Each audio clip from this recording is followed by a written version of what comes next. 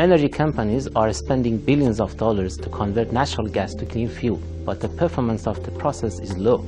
However, using my innovation, I believe we can make it cheaper and more efficient. My innovation aims to control a chemical reaction at molecular level using a network of nanomachines which each are 100,000 times smaller than your smartphone. There is a standard technique to convert synthesis gas to clean fuel which is called Fischer-Tropsch. It is used in large-scale gas-to-liquid or coal-to-liquid plants in places like Qatar. My innovation improves on Fischer-Tropsch technique. My mathematical modeling and extensive simulation shows that using a network of trillions of nanomachines on the surface of catalysts can improve the performance significantly. These tiny machines allow us to find and turn off the reactions which lead to unwanted byproducts like paraffin.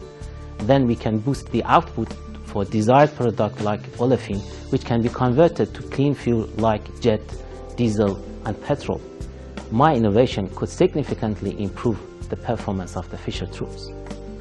We don't need oil to produce clean fuel using this method. The benefit for countries like Australia is also huge because we can take the low-grade coal to generate fuel.